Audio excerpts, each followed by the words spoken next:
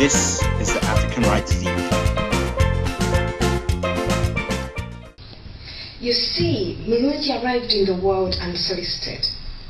For 9 harrowing months, like a worm, she haunted a girl's body, herself a mere child. But Mulungi didn't lodge in the girl's body because she let her, although, on the contrary, it was in spite of the girl's dauntless efforts to evict her. You see, the poor girl had been advised by friends, other children, that if she drank tea, cordial, really thick, it would flush the baby out.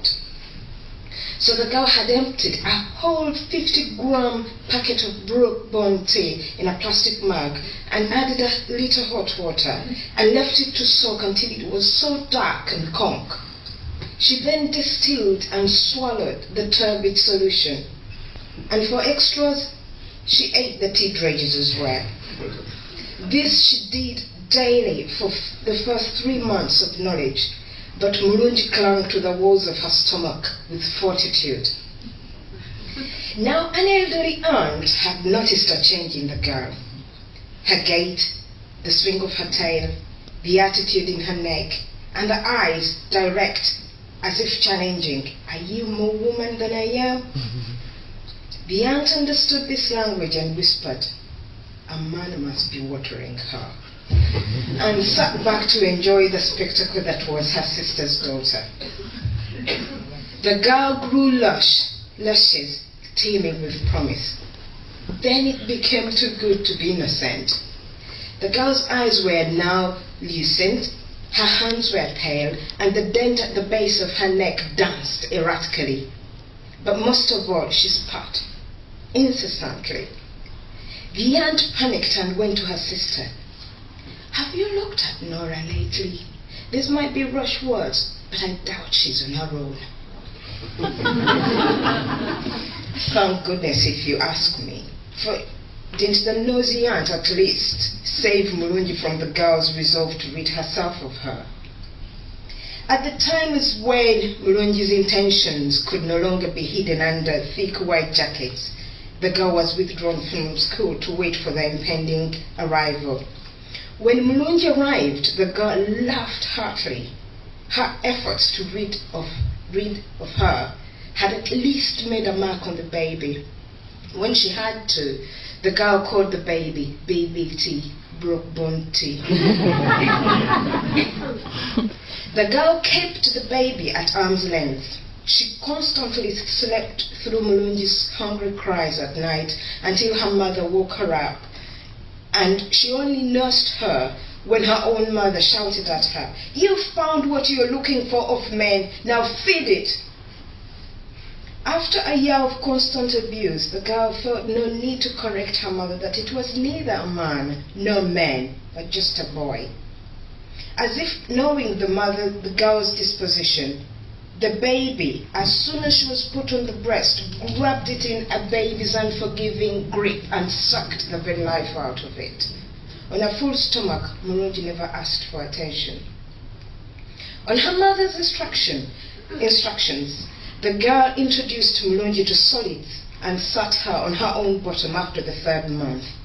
In the 6th month, the girl was allowed to sleep through Mulungi's hungry cries and nursed her only during the day.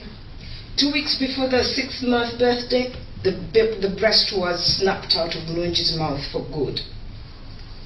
Only the girl celebrated Mulungi's 6th-month birthday by dressing herself up and the baby and packed everything that belonged to Mulungi. Her feet led her back to the scene of crime, the room where she caught Mulungi. When she arrived, the door was locked, but the woman next door was out doing laundry. Convinced that the baby and girl were going no further than her, the woman asked the girl who she was looking for. The girl pointed to the door. "Him.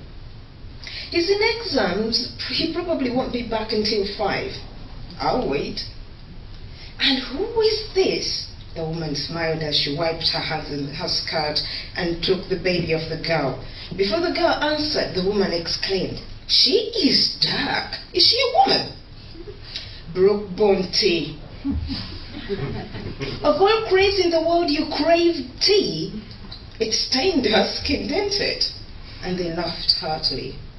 The woman tossed Mulungi up and down, tickling and singing and dancing her on her lap, and Mulungi giggled wildly. Then the woman stopped and whispered to the girl, the way mothers whisper to each other. Did she hurt? No, just a few cramps here and there, and she was out. You know, I've often wondered at this absurd pain that is childbirth. I mean, school children walk it just like that. Yet veterans like me labor hours and hours of untold horror. I wonder, is it imagined or sheer indulgency? The girl, who had forgotten how it hurt or felt and didn't care anymore, shrugged her shoulders. At about 3:30 in the afternoon, the boy returned. He was hungry. He had planned an early night to wake up early and prepare for the following day's paper. He wore khaki shorts, a white shirt, black socks that had laddered and sagged around his ankles. His shoes were shapeless and dusty, and his school bag hung on his hip like a burden. He saw the girl with the baby waiting outside his door, and a guilt twinge propelled him to the veranda, his finger pointing at the baby. What is that? What does it look like? But it was only once. Once with a thrust, I must say. The matronly woman answered, looking at the baby. Look at her. She tempted the boy to look at the baby. Does she look like once to you? This, I say, is a proper woman. The girl stood up to leave. The boy asked, where are you going? Home. Who are you leaving her here for? Her father. Oh, don't worry, she's not demanding. The boy dropped the bag on the ground and dropped himself on the veranda and dropped his head in his hands. When he lifted his head, the girl was gone.